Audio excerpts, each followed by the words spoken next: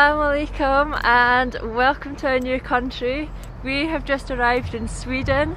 I can't quite believe that we're here. We didn't plan on coming here at all. Obviously if you look at the map, Copenhagen is only about 35-minute train journey to Sweden. So we're in Malmö. We're here for a few hours and let's see what we get up to while we're here.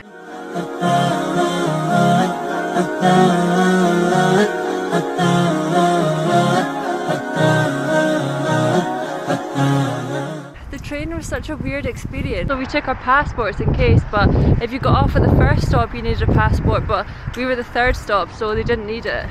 So that was quite strange. Went to a new country not needing a passport. But I mean that's good, it wasn't a lot of hassle to get here. So I would highly recommend coming over if you are in Copenhagen. We watched a YouTube video last night with some recommendations that I've taken note of. So the first stop is Malmö Castle. Now we're not normally into castles, but this one seemed really quite interesting because it has lots of different little sections inside.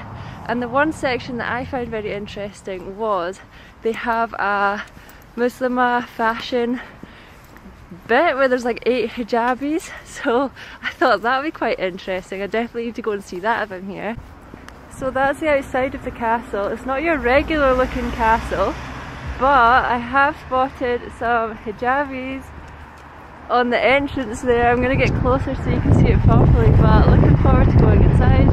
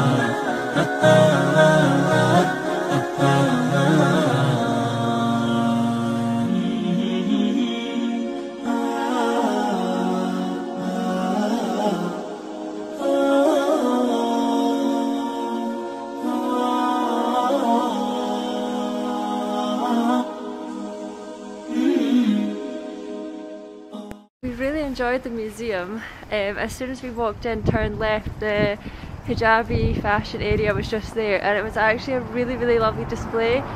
There was a picture of the 2 girls that have created all the outfits, and it was just really different and really lovely to see. So that was really the only reason we went in. It cost us 120 Swedish krona, which worked out about £8, so not bad at all. We had a little look round, some nice little bits. It's very different, I would say. I've never been to a castle like that before in my life. So that was nice. Now we're heading to a place called Lilletorg, I think you pronounce it. I think it's just like a little square here in Malmö. We're on the hunt for some fridge magnets, you know, that we like to collect each country that we go to. So feeling a little bit hungry as well. We did see a little noodle bar just down the road, so we might head there and get some noodles. We do normally like to eat the food in the country, but this trip we haven't done that at all. We just had shawarma last night, and I don't know, I think we'll just... I did have a Google to see what the food was, and it said it was kind of cabbage things, a bit like Poland.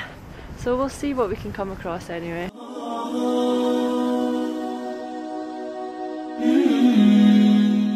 But this restaurant is just full of Scotland flags.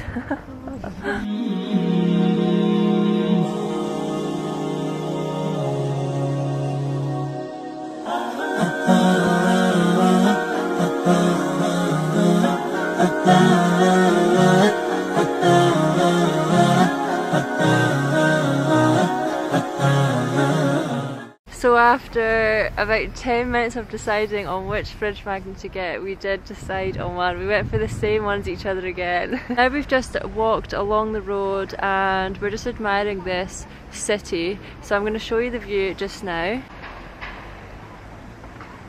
I feel like you get one of these statues in every country. I'm sure somebody said that that is the King of Sweden, but I'm not 100% sure. But in Glasgow we have one very, very similar, and there's been a cone on the guy's head for since it was pretty much put up there, hasn't there?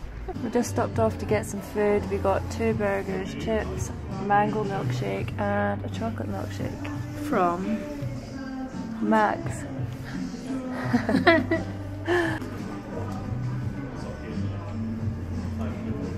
That is so good.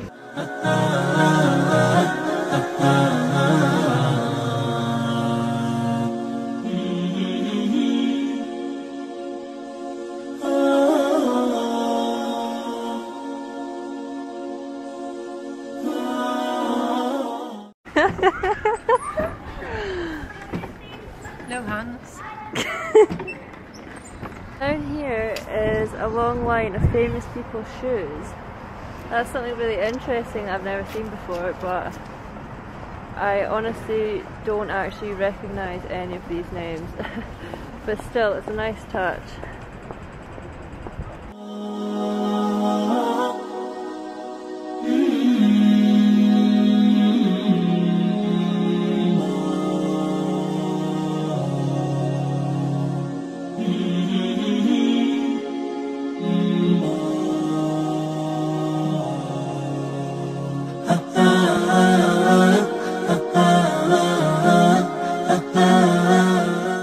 We've just walked about 30 minutes away from where we just were, and we've come to this little garden area. This was also recommended in the vlog that I'd watched, and it is really, really beautiful here. So we're just going to have a little walk around, see what there is to do here, and then I think we're going to have to maybe get the train back to Copenhagen.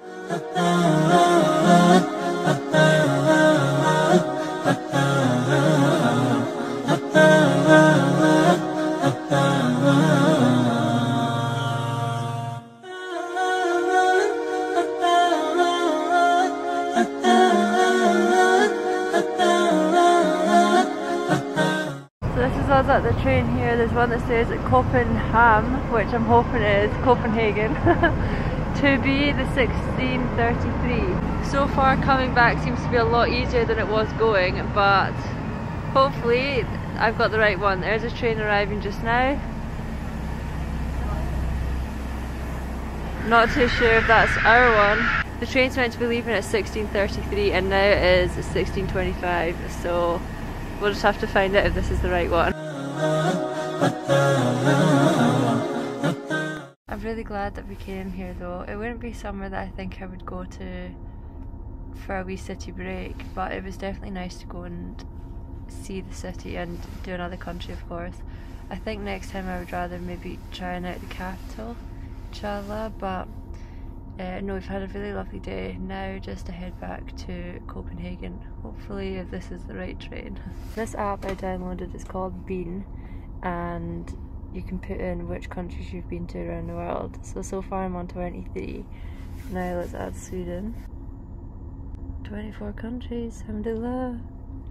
I've just got another 171 to go. We literally had the most embarrassing thing happen to us on the train. So we didn't get a ticket before we got on, thinking that you could just buy it on the train like you can in Scotland.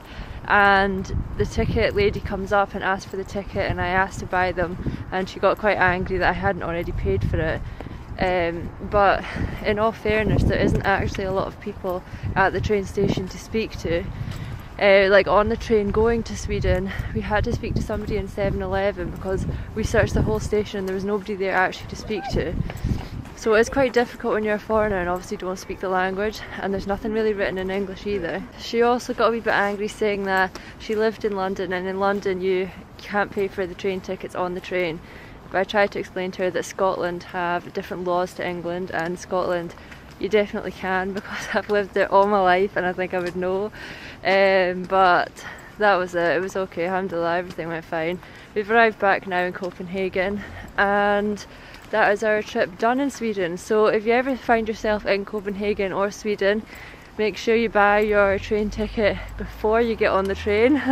Don't make the same mistake that we did. Thank you very much for watching. If you've liked this video, please give it a thumbs up, give me a subscribe, give me a comment, let me know what you think, and I will see you in the next vlog, inshallah.